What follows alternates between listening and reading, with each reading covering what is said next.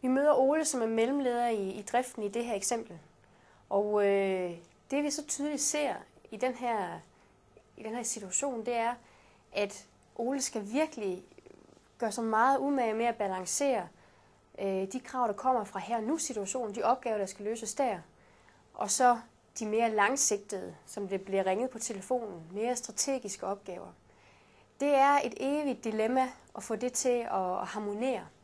For der kan altid komme noget, der gør, at det, man har planlagt, det simpelthen ryger over skuldrene, eller betyder, at man er nødt til at sidde lidt længere og få løst opgaven. Man kan sige, at Ole klarer det egentlig okay. Det er ikke sådan, man som medarbejder mærker, at Ole er stresset. Han tager sig faktisk meget fint af en. Nu den kollega, der kommer ind, eller medarbejder, der kommer ind, tager fint i møde, lytter til, går med ud. Han taler også fint til sin, jeg tror det er en lederkollega, han taler med i telefonen. Og får egentlig også afsluttet det meget fint. Så man kan sige, et eller andet sted er den ikke så tilspidset, at han faktisk har mistet overblikket. Men han kan måske være meget god af sig, ham Ole her. Fordi han påtager sig mange opgaver og synes, det er ham, der skal løse det. Så en opgave for ham kunne være måske i højere grad at få ting sådan delegeret ud. Men det vender jeg tilbage til. Så det er Oles situation. Der er en masse ting, der popper op, som han skal ind og have håndteret, og det er et evigt dilemma. Det, som Ole kan gøre her i situationen, det kan være, at han får reflekteret lidt over, at det her er et mønster, der forfølger mig i de her situationer. Kommer jeg faktisk til at overtage ansvaret for at løse nogle opgaver, som egentlig ikke ligger på mit bord? Skal jeg være bedre til at uddelegere nogle opgaver, eller finde ud af, hvad er det, jeg skal løse i den, og så sende den videre?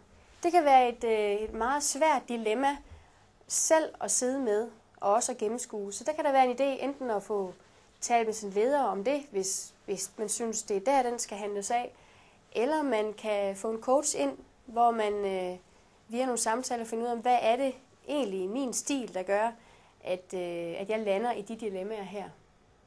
Så det kan være en meget her-nu-situation, han kan gøre sådan også på sigt. En anden ting kan være, at han sammen med sin leder får vendt nogle tanker om, er det okay, jeg får etableret kontortid her? Kan jeg sige, mellem 10 og 11 i dag, der vil jeg ikke forstyrres, for der sidder jeg altså med nogle andre typer opgaver. Så det kan også være et råd til at få organiseret og struktureret sin arbejdsdag, så det hele ikke bare flyder ind over hinanden.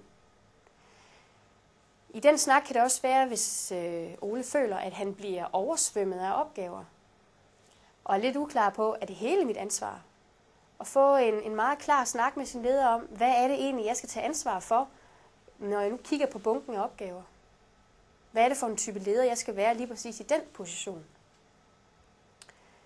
En anden ting er, at det er den, jeg synes, det er meget interessant, når vi ser på ledere i det hele taget. Når jeg er rundt forskellige steder, så hører jeg tit, jamen, hvad gør vi egentlig, hvis nu det er vores leder, der bliver stresset? Så hører jeg tit nogle medarbejdere, der kan bekymre sig om deres leder. Og det er et ret godt spørgsmål, fordi hvem er det, der tager affære der? Er det medarbejderen, der skal ind og sige, hov, nu bliver jeg bekymret for dig som leder, eller har du lagt mærke til, eller hvordan man nu formulerer det?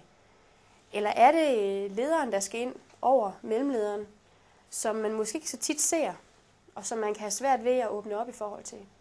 Så det synes jeg er et meget vigtigt dilemma at få sat på dagsordenen rundt omkring, det er, hvordan tager man hånd om de her mellemledere, som i utrolig mange situationer kan være presset fra mange steder fra.